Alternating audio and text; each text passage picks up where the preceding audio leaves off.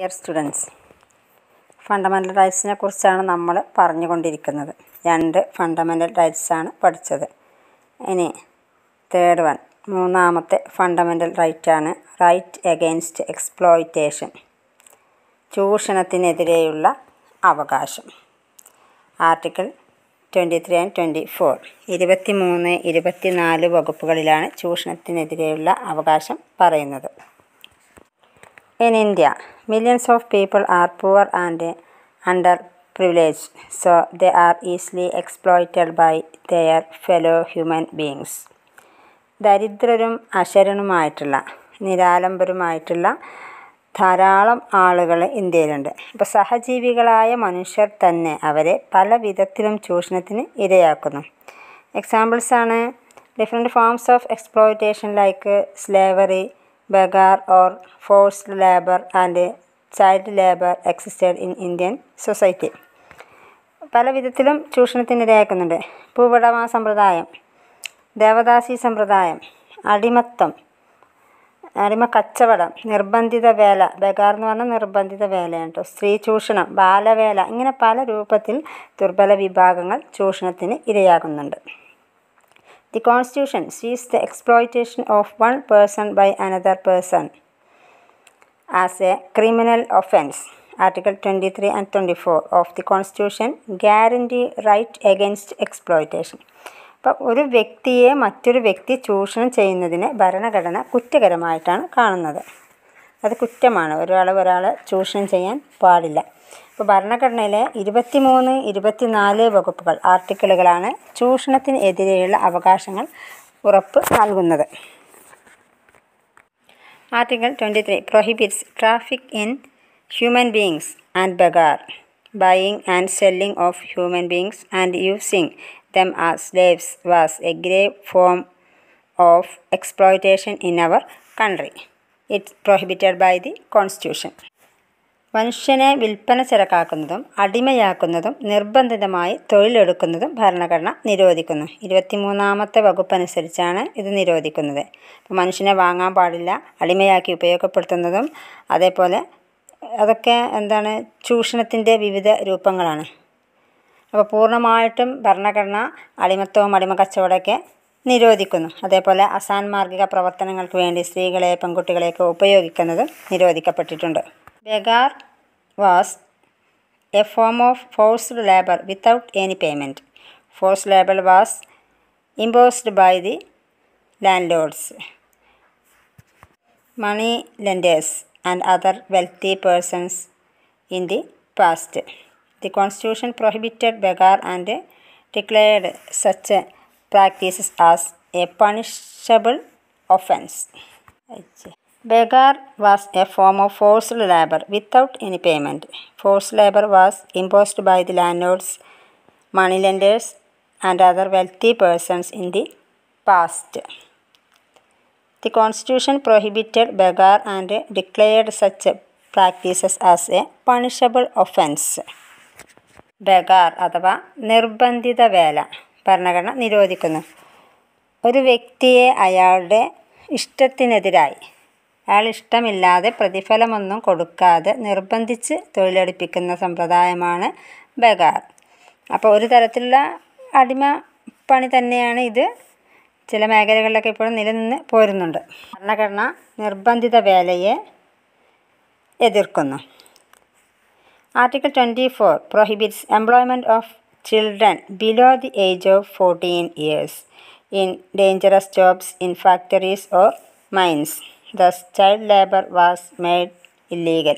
ഇനി 24ാം വകുപ്പ് പറയുന്നത്, 23ാം വകുപ്പാണ് നിർബന്ധിതമായി തൊഴിലെടുപ്പിക്കുന്നതും മനുഷ്യനെ വിൽപ്പന ചരക്കാക്കുന്നതും അടിമയാക്കുന്നതൊക്കെ നിരോധിക്കുന്നത് 23ാം വകുപ്പാണ്. ഇനി 24ാമത്തെ വകുപ്പാണ് ചൈൽഡ് ലേബർ, അതായത് ബാലവേല നിരോധിക്കുന്നത്. 14 വയസ്സിൽ താഴെയുള്ള കുട്ടികളെ ഫാക്ടറികളിലോ ഖനികളിലോ അപകട സാധ്യതയുള്ള മറ്റു മേഖലകളിലോ ജോലി ചെയ്യിപ്പിക്കുന്നത് ഭരണഘടന നിരോധിക്കുന്നു. അപ്പോൾ 14 വയസ്സിന് താഴെയുള്ള കുട്ടികളെ കൊണ്ട് നിർബന്ധിതമായിട്ട് തൊഴിലെടുപ്പിക്കാൻ പാടില്ല. ഇത് ഭരണഘടന നിരോധിക്കുന്നുണ്ട്. അത് പറയുന്നതാണെന്ത്, 24ാമത്തെ വകുപ്പ്. 23, 24 വകുപ്പ് പറയുന്നത് ചൂഷണത്തിന് എതിരായുള്ള അവകാശമാണ്. അതിന് മുമ്പ് നമ്മൾ 19 മുതൽ 22 വരെയുള്ള വകുപ്പ് പറഞ്ഞത് സ്വാതന്ത്ര്യത്തിനുള്ള അവകാശത്തെയാണ് അല്ലേ. അതിൽ 21A ആർട്ടിക്കിൾ 21A എന്നൊരു വകുപ്പുണ്ട്. അത് പിന്നീട് കൂട്ടിച്ചേർത്തതാണ്. ഇതാണ് പറയുന്നത് റൈറ്റ് ടു എഡ്യൂക്കേഷനാണ്. അപ്പോൾ right to എഡ്യൂക്കേഷനാണ് article 21A. The 86th Amendment Act 2002 added a new Article 21A in the Constitution below Article 21. It says, "The state shall provide free and compulsory education to all children the age of 6 to 14 years in such manner as the state may be law determine." അപ്പോൾ 21A എന്നൊരു വകുപ്പ് പിന്നീട് കൂട്ടിച്ചേർത്തതാണ്. 21ാം വകുപ്പ് അതല്ല ഇത് പറഞ്ഞില്ല. 19 മുതൽ 22 വരെയുള്ള വകുപ്പുകൾ സ്വാതന്ത്ര്യത്തിനുള്ള അവകാശത്തിൽ പറയുന്നുണ്ട്. അതിൽ 21A അതാണ് എ എന്നിട്ടുള്ളത് പിന്നീട് കൂട്ടിച്ചേർത്താണ്. അത് വിദ്യാഭ്യാസത്തിനുള്ള അവകാശമാണ്, റൈറ്റ് ടു എഡ്യൂക്കേഷൻ. 2002 86ാം ഭരണഘടനാ ഭേദഗതി പ്രകാരമാണ് ഭരണഘടനയിൽ 21A എന്നൊരു പുതിയ വകുപ്പ് കൂട്ടിച്ചേർത്തിട്ടുള്ളത്. ഭേദഗതിയൊക്കെ നിങ്ങൾ പഠിച്ചാണല്ലോ +1. അപ്പോൾ രാഷ്ട്രവും നിയമവും നിർണ്ണയിക്കുന്ന രീതിയിൽ 6 മുതൽ 14 വയസ്സ് വരെയുള്ള കുട്ടികൾക്ക് എല്ലാ കുട്ടികൾക്കും സൗജന്യവും നിർബന്ധിതവുമായ വിദ്യാഭ്യാസം നൽകണമെന്നാണ് ഇത് പറയുന്നത്. അപ്പോൾ 14 വയസ്സ് വരെയുള്ള കുട്ടികൾക്ക് നിർബന്ധിതവും സൗജന്യവുമായ വിദ്യാഭ്യാസം പറയുന്ന വകുപ്പാണിത്, ആർട്ടിക്കിൾ 21A. ഇനി അടുത്ത fundamental right മൗലികാവകാശമാണ് right to freedom of religion, മതസ്വാതന്ത്ര്യത്തിനുള്ള അവകാശം. ഇത് പറയുന്നത് ആർട്ടിക്കിൾ 25 മുതൽ 28 വരെയുള്ള വകുപ്പാണ്. അപ്പോൾ ആർട്ടിക്കിൾ 25 മുതൽ 28 വരെയുള്ള വകുപ്പുകൾ പറയുന്നത് right to freedom of religion, മതസ്വാതന്ത്ര്യത്തിനുള്ള അവകാശം. The Indian Constitution gives its citizens the right to follow the religion of their choice. This freedom is considered as a hallmark of democracy. അപ്പോൾ മതസ്വാതന്ത്ര്യത്തിനുള്ള അവകാശം. ഇന്ത്യൻ ഭരണഘടന ഓരോ പൗരനും അയാളുടെ സ്വന്തം മതമോ അയാൾ തിരഞ്ഞെടുക്കുന്ന മതമോ പിന്തുടരാനുള്ള അവകാശം നൽകുന്നുണ്ട്. ഈ സ്വാതന്ത്ര്യം ജനാധിപത്യത്തിൻ്റെ മുഖമുദ്രയായിട്ട് കണക്കാക്കുന്നു. അപ്പോൾ നമുക്കിഷ്ടമുള്ള മതം സ്വീകരിക്കാനും അത് തുടർന്ന് പോകാനുമുള്ള അവകാശം ഓരോ ഇന്ത്യൻ പൗരനും ഉണ്ട്. പക്ഷെ നിർബന്ധിക്കാൻ പാടില്ല. നിർബന്ധിതമായിട്ട് മതപരിവർത്തനത്തെ ആരും ഭരണഘടന അംഗീകരിക്കുന്നില്ല. പക്ഷെ എന്തുണ്ട്, നമുക്കിഷ്ടപ്രകാരം ഒരാളുടെ ഇഷ്ടത്തിനനുസരിച്ച് അയാൾക്ക് ഏത് മതവും തുടർന്ന് പോകാം. Article 25-28 of the constitution deal with the right to freedom of religion. ഭരണഘടനയുടെ 25 മുതൽ 28 വരെയുള്ള വകുപ്പുകളിലാണ് മതസ്വാതന്ത്ര്യത്തിനുള്ള അവകാശം പറയുന്നത്. The right to freedom of religion includes right to profess, follow and propagate any religion. Article 25. മതസ്വാതന്ത്ര്യത്തിനുള്ള അവകാശങ്ങളിൽ പറയുന്നത് 25 മുതൽ 28 വരെ വകുപ്പുകളാണെന്ന് പറഞ്ഞു. അതിൽ 25ാമത്തെ വകുപ്പ് പറയുന്നത് ഇഷ്ടമുള്ള മതം സ്വീകരിക്കാനും പ്രചരിപ്പിക്കാനുമുള്ള അവകാശമാണ്. ഇനി article 26 says right to establish and maintain institutions and to own and acquire movable and immovable property. അപ്പോൾ 26ാമത്തെ വകുപ്പ് പറയുന്നത് മതസ്ഥാപനങ്ങൾ ഉണ്ടാക്കാനും സ്ഥാവര ജംഗമ സ്വത്തുക്കൾ ആർജിക്കാനുമുള്ള അവകാശം. അതാണ് മൂവബിൾ ആൻഡ് ഇമ്മൂവബിൾ പ്രോപ്പർട്ടി. നമുക്ക് കൈമാറ്റം ചെയ്യാവുന്നതും അല്ലാത്തതുമായുള്ള സ്വത്ത് ആർജിക്കാനുള്ള അവകാശം. ഇനി 27ാം വകുപ്പ് article 27 right to get the expense for the promotion of any particular religion exempted from the payment of taxes. 27ാമത്തെ വകുപ്പ് പറയുന്നത് മതപരിപാലനത്തിനും പ്രോത്സാഹനത്തിനും വിനിയോഗിക്കുന്ന പണം നികുതിയിൽ നിന്നും ഒഴിവാക്കാനുള്ള അവകാശം. അപ്പം മതപരിപാലനത്തിനും പ്രോത്സാഹനത്തിനും നീക്കി വെച്ചിട്ടുള്ള പണത്തിന് എന്ത് കൊടുക്കേണ്ട? ടാക്സ്, നികുതി കൊടുക്കേണ്ട. ഇനി article 28 right to give religious instructions in certain educational institutions. 28ാമത്തെ വകുപ്പ് പറയുന്നത് ചില പ്രത്യേക സ്ഥാപനങ്ങളിൽ മതബോധനത്തിനുള്ള അവകാശം. ചില പ്രത്യേക സ്ഥാപനങ്ങൾ എന്ത് ചെയ്യാം? മതപഠനം അനുവദിക്കുന്നു. നേരെ മറിച്ച് നമ്മുടെ സ്കൂളുകളിൽ എന്തില്ല, മതപഠനം പാടില്ല. അത് ഗവൺമെൻറ്റിൻ്റെ ചെലവിൽ പ്രവർത്തിക്കുന്ന സ്ഥാപനങ്ങളാണ്, അവിടെ മതപഠനം പാടില്ല. അപ്പോൾ മതപഠനത്തിന് വേണ്ടി എന്ത് ചെയ്യാം, ചില പ്രത്യേക സ്ഥാപനങ്ങളിൽ മതം പഠിപ്പിക്കാം. അതിനുള്ള അവകാശമാണ് 28ാമത്തെ വകുപ്പ് പറയുന്നത്. ഇതിൻ്റെ കൂടെ പറയുന്നത് തന്നെയാണ് freedom of faith and worship. In India every citizen is free to choose any religion and practice that religion. Freedom of religion also includes the freedom of conscience. ഇന്ത്യയിലെ ഏതൊരു പൗരനും ഇഷ്ടമുള്ള മതം തിരഞ്ഞെടുക്കാനും അതനുസരിച്ച് അനുഷ്ഠിക്കാനുമുള്ള അവകാശം ഭരണഘടന ഉറപ്പു നൽകുന്നു. അപ്പോൾ മതസ്വാതന്ത്ര്യം സ്വന്തം മനസ്സാക്ഷിക്കനുസരിച്ച് പ്രവർത്തിക്കാനുള്ള സ്വാതന്ത്ര്യം കൂടിയാണ്. ഇനി the government can impose restrictions on the freedom of religion in order to protect public order, morality and health. ക്രമസമാധാനം, സദാചാരം, ആരോഗ്യം എന്നിവയെ സംരക്ഷിക്കുന്നതിന് വേണ്ടി മതസ്വാതന്ത്ര്യത്തിനുമേൽ ഗവൺമെൻറ്റിന് ചില നിയന്ത്രണങ്ങൾ ഏർപ്പെടുത്താം. The government also can interfere in religious matters for eradicating certain social evils like sati. ക്രമസമാധാനം, സദാചാരം, ആരോഗ്യം എന്നിവയെ സംരക്ഷിക്കുന്നതിന് വേണ്ടി മതസ്വാതന്ത്ര്യത്തിനുമേൽ ഗവൺമെൻറ്റിന് ചില നിയന്ത്രണങ്ങൾ ഏർപ്പെടുത്താവുന്നതാണ്. The government can also interfere in religious matters for eradicating certain social evils like sati, bigamy or human sacrifice. Such interference cannot be opposed as interference in the right to freedom of religion. സാമൂഹ്യമായ ചില ദുഷ്കൃത്യങ്ങൾ, സാമൂഹ്യമായുള്ള ചില ചീത്ത പ്രവർത്തനങ്ങൾ, അതായത് മതത്തിനുള്ളിലുള്ള ചില കാര്യങ്ങളെ ഇല്ലായ്മ ചെയ്യുന്നതിനും ഗവൺമെൻറ്റിന് മതകാര്യങ്ങളിൽ ഇടപെടാം. എക്സാമ്പിളായിട്ട് അതിനുദാഹരണമാണ് സതി, ശൈശവ വിവാഹം, ബഹുവിവാഹം, നരബലി തുടങ്ങിയ അനുഷ്ഠാനങ്ങളൊക്കെ നിരോധിച്ചുകൊണ്ട് ഗവൺമെൻറ് നടപടികൾ എടുത്തിട്ടുണ്ട്. ഇക്വാളിറ്റി ഓഫ് ഓൾ റിലീജിയൻസ്, സർവമത സമത്വം. Equality of all religions. There are several religions in India, so the government should treat all religions alike. Government will not favor any particular religion. India does not have any official religion. അതായത് സർവമത സമത്വം എന്ന് പറയുമ്പോൾ India നമുക്കറിയാവുന്നതാണ്, അനേകം മതങ്ങളുള്ള ഒരു രാജ്യമാണ് India. അതിനാൽ എല്ലാ മതങ്ങളോടും ഗവൺമെൻറ് തുല്യ പരിഗണന പുലർത്തേണ്ടത് അത്യാവശ്യമാണ്. ഏതെങ്കിലും മതത്തോട് പ്രത്യേക പരിഗണന കാണിക്കാൻ പാടില്ല എന്നാണ് ഇതുകൊണ്ട് ഉദ്ദേശിക്കുന്നത്. ഇപ്പം ഇന്ത്യക്കൊരു ഔദ്യോഗിക മതം ഇല്ല. ഇനി പ്രധാനമന്ത്രിയോ പ്രസിഡൻറ്റോ അല്ലെങ്കിൽ മറ്റേതെങ്കിലും പൊതു ഉദ്യോഗസ്ഥനോ ആകാൻ ഏതെങ്കിലും പ്രത്യേക മതവിഭാഗത്തിൽ പെടണമെന്ന നിബന്ധനയൊന്നും ഇന്ത്യയിലില്ല. അതാണ് ഇന്ത്യക്കൊരു ഔദ്യോഗിക മതമില്ല എന്ന് പറയുന്നത്. ഇനി അടുത്ത 5ാമത്തെ fundamental റൈറ്റാണ് cultural and educational rights, article 29 and 30. 5ാമത്തെ മൗലിക അവകാശമായിട്ട് പറയുന്നത് സാംസ്കാരികവും വിദ്യാഭ്യാസപരവുമായ അവകാശം. 29-30 വകുപ്പുകൾ പറയുന്നു. Indian Constitution believes that diversity is the strength of the country.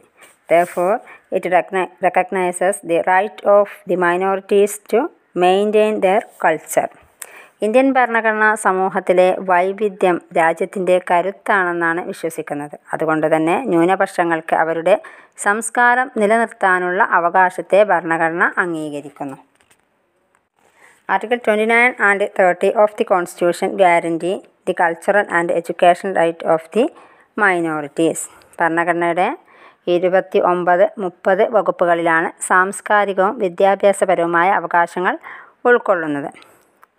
29ാമത്തെ വകുപ്പ് പറയുന്നത് the right of the minorities to conserve there language, script and culture. ന്യൂനപക്ഷങ്ങൾക്ക് സ്വന്തം ഭാഷ, ലിപി, സംസ്കാരം എന്നിവ സംരക്ഷിക്കുന്നതിനുള്ള അവകാശമാണ്. Article 30 says the right to establish and administer educational institutions. 30ാമത്തെ വകുപ്പ് പറയുന്നു ന്യൂനപക്ഷങ്ങൾക്ക് സ്വന്തം വിദ്യാഭ്യാസ സ്ഥാപനങ്ങൾ സ്ഥാപിക്കുന്നതിനും നടത്തുന്നതിനുമുള്ള അവകാശം. അപ്പോൾ ന്യൂനപക്ഷ വിഭാഗങ്ങൾക്ക് അവർക്ക് സ്വന്തമായിട്ട് വിദ്യാഭ്യാസ സ്ഥാപനങ്ങൾ സ്ഥാപിക്കാം, അത് നടത്തിക്കൊണ്ടു പോകാനുള്ള അവകാശവും ഉണ്ട്. ഇത് പറയുന്ന വകുപ്പാണ് 30-ാം വകുപ്പ്. സാംസ്കാരികവും വിദ്യാഭ്യാസപരവുമായ അവകാശം. അതായത് ഇന്ത്യയുടെ ഏതു ഭാഗത്ത് ജീവിക്കുന്ന പൗരനും സ്വന്തം ഭാഷയും ലിപിയും സംസ്കാരവും സംരക്ഷിക്കുന്നതിനുള്ള അവകാശം ഭരണഘടന ഉറപ്പു നൽകുന്നു. എല്ലാ മതഭാഷാ ന്യൂനപക്ഷങ്ങൾക്കും സ്വന്തമായിട്ട് വിദ്യാഭ്യാസ സ്ഥാപനങ്ങൾ സ്ഥാപിക്കുന്നതിനും അത് നടത്തിക്കൊണ്ടു പോകുന്നതിനുമുള്ള അവകാശമുണ്ട്. അതുകൊണ്ട് തന്നെ അവർക്ക് സ്വന്തം സംസ്കാരത്തെ സംരക്ഷിക്കാനും വികസിപ്പിക്കാനും സാധിക്കും. പിന്നെ മറ്റൊന്നാണ്, രാഷ്ട്രത്തിൻ്റെ ധനം ഉപയോഗിച്ച് പ്രവർത്തിക്കുന്ന ഒരു വിദ്യാഭ്യാസ സ്ഥാപനത്തിലും ജാതി, മതം, വർഗം, ഭാഷ എന്നിവയുടെ അടിസ്ഥാനത്തിൽ പ്രവേശനം നിഷേധിക്കാൻ പാടില്ല. അപ്പോൾ രാഷ്ട്രത്തിൻ്റെ ധനം ഉപയോഗിച്ച് പ്രവർത്തിക്കുന്ന ഒരു സ്ഥാപനത്തിലും ഒരു പൗരൻ്റെയും പ്രവേശനം നിഷേധിക്കാൻ പാടില്ല. No citizen shall be denied admission into an educational institution on or aided by the state on grounds only of religion, race, caste, language or any of them. The government, while granting aid to educational institutions, shall not discriminate against any educational institution on the ground that it is under the management of a minority community. ഇപ്പോൾ government വിദ്യാഭ്യാസ സ്ഥാപനങ്ങൾക്ക് ധനസഹായം നൽകുമ്പോൾ ന്യൂനപക്ഷ സമുദായങ്ങളുടെ മാനേജ്മെൻറ്റിന് കീഴിലുള്ള സ്ഥാപനങ്ങളോട് വിവേചനം കാണിക്കാൻ പാടില്ല. അപ്പോൾ ഇത്രയാണ് കൾച്ചറൽ ആൻഡ് എഡ്യൂക്കേഷണൽ റൈറ്റ്, സാംസ്കാരികവും വിദ്യാഭ്യാസപരവുമായ അവകാശം. ഇനി 6ാമത്തെ fundamental റൈറ്റാണ് right to constitutional remedies, article 32. 6ാമത്തെ മൗലിക അവകാശമാണ് ഭരണഘടനാപരമായ പരിഹാരങ്ങൾക്കുള്ള അവകാശം, 32-ാം വകുപ്പ്. Indian constitution contains a very impressive list of fundamental rights, but merely writing down list of rights is not enough for the citizens to enjoy them properly. There should be effective machinery to implement them and to defend them against any attack on these rights. ഭരണഘടനാപരമായ പരിഹാരങ്ങൾക്കുള്ള അവകാശം. അതായത് ഭരണഘടനയിൽ മൗലികാവകാശങ്ങളുടെ ഒരു പട്ടിക എഴുതി വെച്ചത് കൊണ്ട് മാത്രം ഒരു പ്രയോജനവുമില്ല. അപ്പോൾ മൗലികാവകാശങ്ങൾ പ്രയോഗത്തിൽ വരുത്താനും അവയുടെ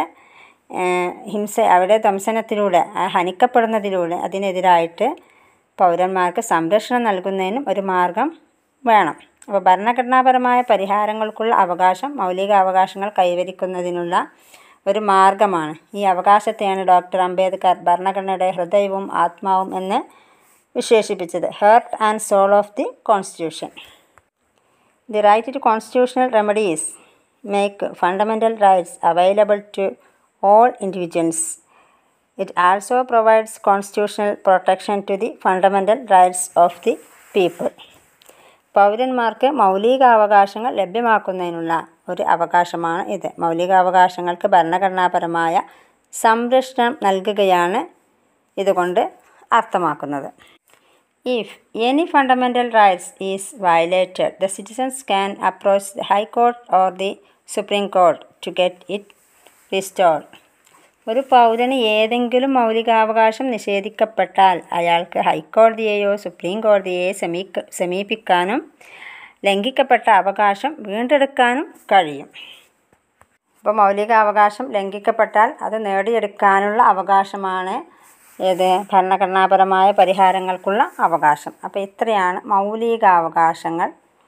6 മൗലികാവകാശങ്ങൾ പഠിച്ചു.